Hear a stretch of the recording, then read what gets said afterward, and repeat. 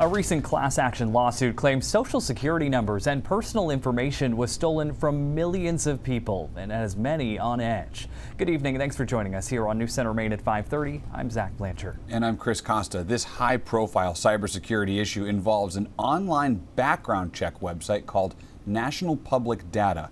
So what can you do to protect yourself from the growing problem? News Center Maine's Caroline LaCour spoke with experts to find out. Caroline. Zach and Chris, good evening. According to the Social Security Administration, no internal systems or data was compromised in the incident, but National Public Data has confirmed a data security incident on their website.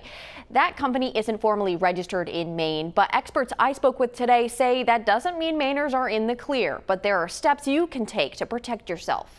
It looks like there are a lot of outstanding questions with this particular issue. Principal Consumer Credit Examiner Edward Meislick says while Mainers shouldn't be alarmed, they should be prepared.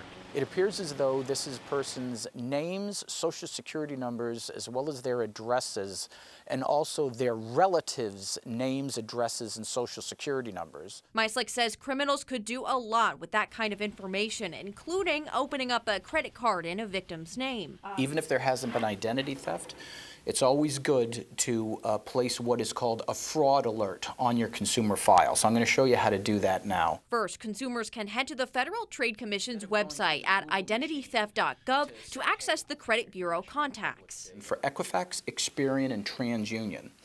By clicking on these, you're going to go straight to the company portal. By registering, you'll be able to either place a security alert or security freeze on your credit. And you're going to want to do that for each one. When you go through this process, you are then registered with the CRA. If you have trouble, Meislick reminds that you might have to register over the phone with each branch. Just because somebody's personally identifiable information is out there, it doesn't necessarily mean that they're a victim of identity theft. That's a legal term. Now, just a reminder, you will have to go through this process to unfreeze your information if you decide you want to apply for a new credit per se. Experts say another way you can protect yourself is to use a prepaid debit card when buying online, especially when dealing with a website you don't 100% trust. Zach and Chris. Caroline LaCour in the studio tonight. Thanks so much.